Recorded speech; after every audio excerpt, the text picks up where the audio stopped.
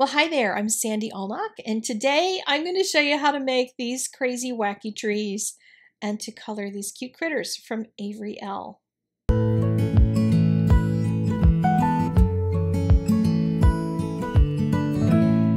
I got a little peek ahead at the Avery Elle release and I picked out this stamp set because I thought it was so cute. It has these critters and they have little feet.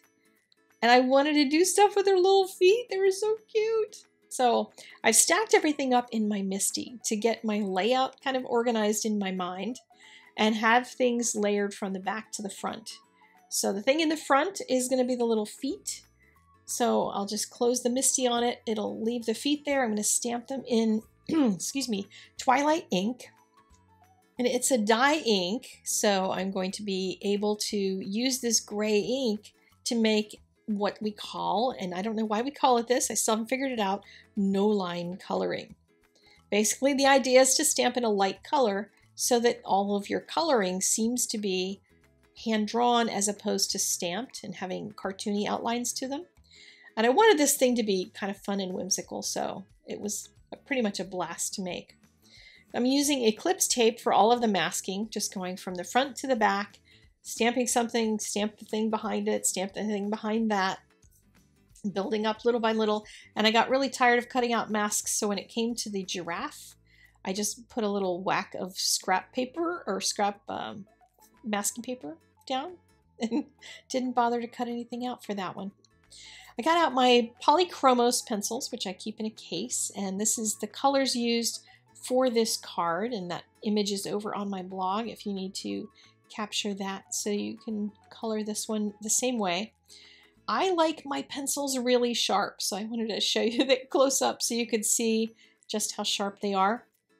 I generally use my Quietsharp pencil sharpener for the first bit, and then sometimes I take a handheld and I do just like one quick turn in the handheld too, because that will get them a little bit sharper, but my handheld gets jammed all the time, so if I try to sharpen the whole thing with a handheld, I waste a lot of pencil. So the Quietsharp really helps quite a bit in that particular case. So the colors that I'm using on this, I'm trying to unify the whole picture. And that's important because I don't want it to look really disparate. So you're going to see some colors repeated throughout here, but used in different ways. The sharp pencils are really good for getting this kind of detail, especially when you're doing no-line coloring and you're drawing back in things like the eyes or the whiskers, because those details need to be sharp. So getting a good sharp pencil is good.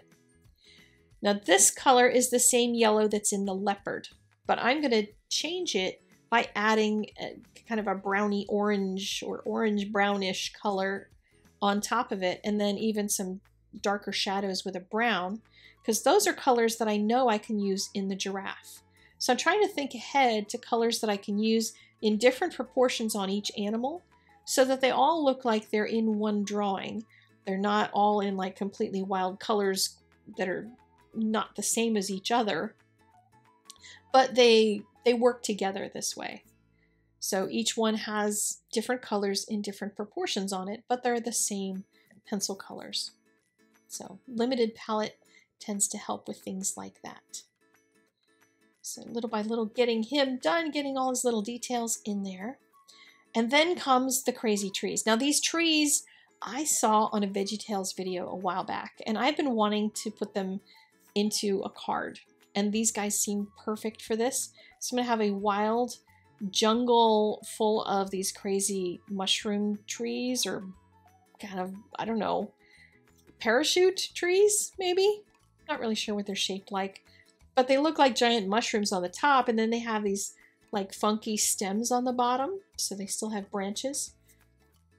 And so I've put the light green color down, and I'm using a blending stump to blend the color. You don't have to use blending solution, and I didn't want these to be really smooth because the animals are not going to be really smooth. I didn't blend those, so I just wanted this to be blended enough that it falls into the background. I don't want them to, the trees to fight for the attention with my little critters. I just wanted them to be somewhere crazy and whimsical. So after doing the sort of mushroom-shaped top to it, I'm going to put an oval down here in the bottom. And I'll do 3 of these. I'm just going to show you one of them, but they're all the same process. And then I'm doing negative coloring around the branches. That allows the light green to kind of peek up into the dark green and look like it's kind of coming from the bottom and reaching up into that open area. And just using a slightly darker color for that. It's a little bit tedious to do, but it was so much fun. And I finally got the idea out of my head because, you know, ever since I watched that little video a couple months ago, I've been thinking about it and thinking, I gotta find the right stamp set to do that with. So if you are a VeggieTales fan, they have a bunch of really good ideas for crazy background type things. Cartoons tend to simplify the scenes quite a bit. So it's a great kind of source for inspiration. So I've got my 3 trees there with their wacky branches and stuff coming down, and I realized the giraffe also needs to be finished off. He doesn't have that long of a neck in the stamp set, so I would have had to draw him in there anyway, but since he's sticking up so much higher than everybody else, he just needed to be finished off before he got down there. And I had to finish off my tree branches, bring those down a little bit, the tree trunks behind the animals, and then came finishing off the bottom.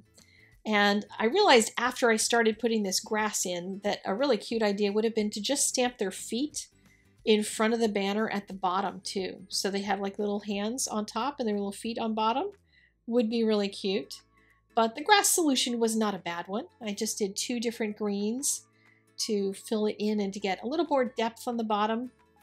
But I didn't want a ton of detail down there. I just wanted enough that it starts to feel kind of like a forest and gives some reason for not having the animals finished off down below.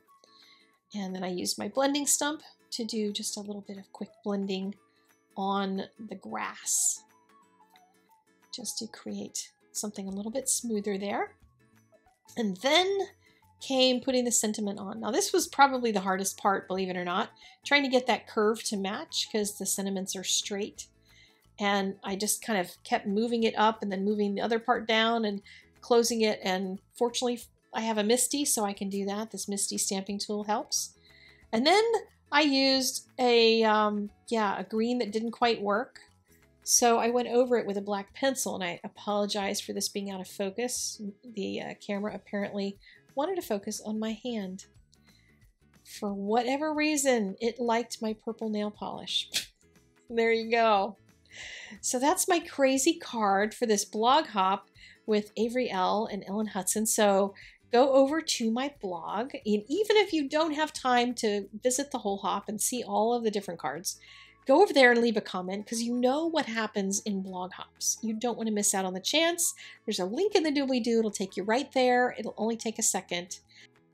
Thank you so much for spending just a couple minutes with me today. I will be back with another video very soon. Let me know in a comment below if you think these are mushrooms or parachutes, or what should we call them. I'll see you guys later. Bye.